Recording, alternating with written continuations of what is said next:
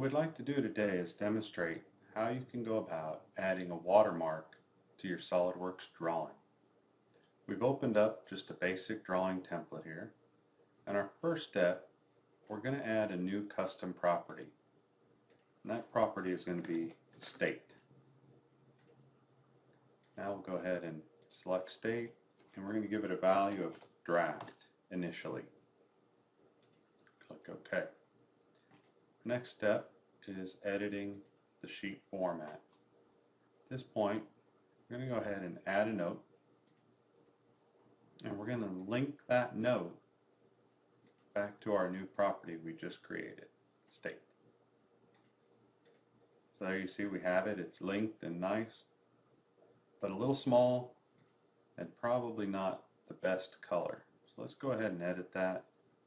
Let's go and up that text size to 150, and let's make this color just a light gray color. Alright, so we're getting better. Now it's the size we need it.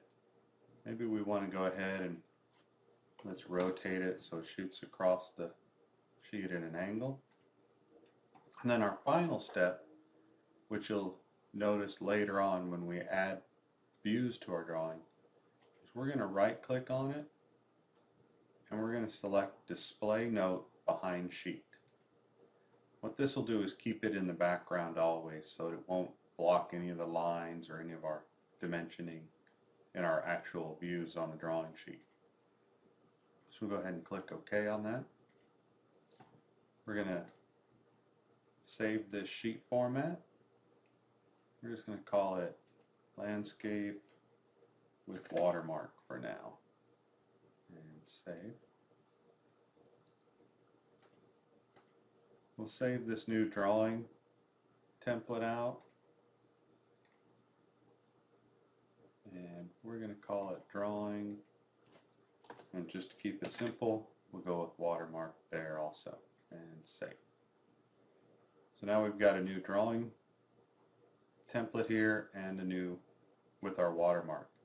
Now the reason we added the watermark and linked it to that value is once we finished our work and we don't need the watermark anymore, we can come in here and just select it again and replace the word draft with just the space bar.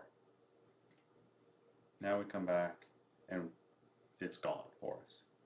Or if we decide that we want to use additional values for that, maybe we'll do a release.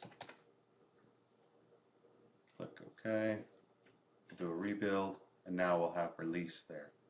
So it just gives us a quick, easy way to go ahead and change that value and have it update on the drawing for us.